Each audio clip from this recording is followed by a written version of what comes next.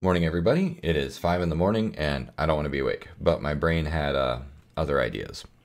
Okay, so today's State of the Industry address is going to be about Yann LeCun, and specifically this paper that he put out a couple months ago, back in June. So, what, September, August, July, June, so about 4 months ago, 3.5 months ago. Okay, it says a path towards autonomous machine intelligence.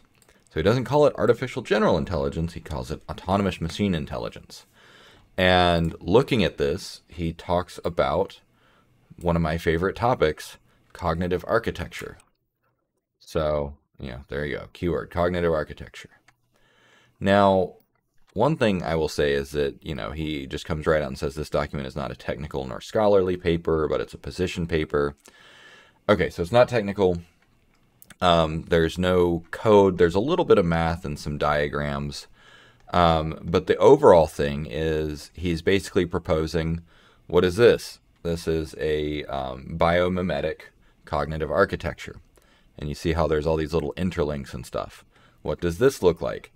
This looks like a microservices diagram or a wiring diagram.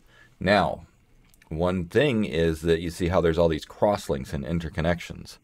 That's great and all, but I have to say that that my design is a little bit simpler because that's what this is all about. Yeah, so this work is a little bit less sophisticated than my book. However, I am happy to see that a major name in the industry, so Yann LeCun is presently the chief AI scientist at Meta. So, like this is legit. But yeah, it's a little less sophisticated. He has fewer components and they're not as well organized. See version 0.9. But yeah, so like what are the high level takeaways? So he's got the idea of a configurator, short-term memory, world model, perception actor. Two big things that are missing from this. One is the agent model, and two is cognitive control. So he doesn't really have, like, there's no long-term memory, which, like, you just search for SOAR cognitive architecture and do an image search, like, this has long-term memory, right? And this is a much older, let's see, where's, it's like symbolic working memory, procedurals, yeah, symbolic long-term memories. So, like, okay, we're reinventing the wheel again.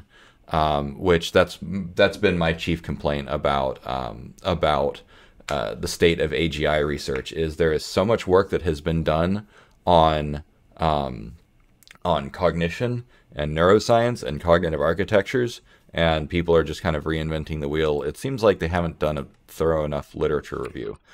He does mention Kahneman.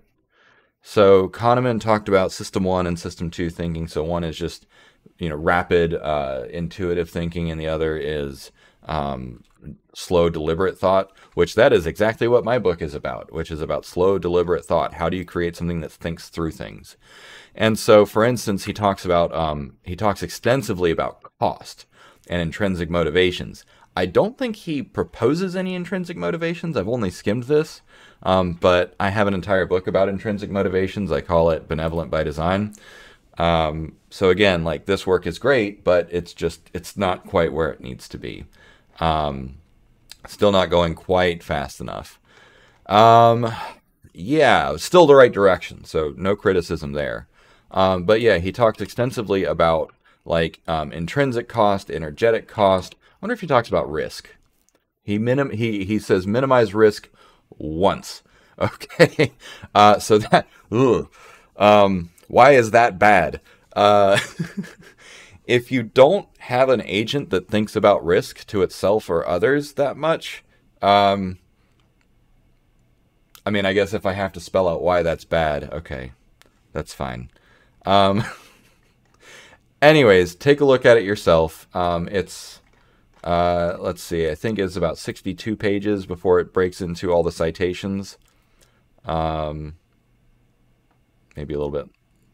Let's see, yeah, so there we end. So 47. It's only 47 pages of text.